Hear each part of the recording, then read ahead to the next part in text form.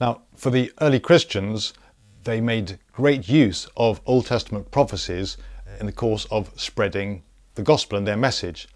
And that is why the book of Isaiah is so important, and in particular this scroll. It contains marvellous passages such as he was led like a lamb to the slaughter, as a sheep before its shearer is silent. We considered him stricken by God. He was assigned a grave with the wicked and with the rich in his death. And of course these speak to Christians today, as they did in the first century, of none other than prophecies of Jesus' death. He was pierced for our transgressions. By his stripes we are healed. And of course not just the facts about Jesus, but also the significance. By his stripes we are healed. We all like sheep have gone astray, and the Lord has laid on him the iniquities of us all. And that is why it's important to know, well, how old is Isaiah? How old is chapter 53? Is it the result of tampering by early Christians? Well, we could have said that before 1947.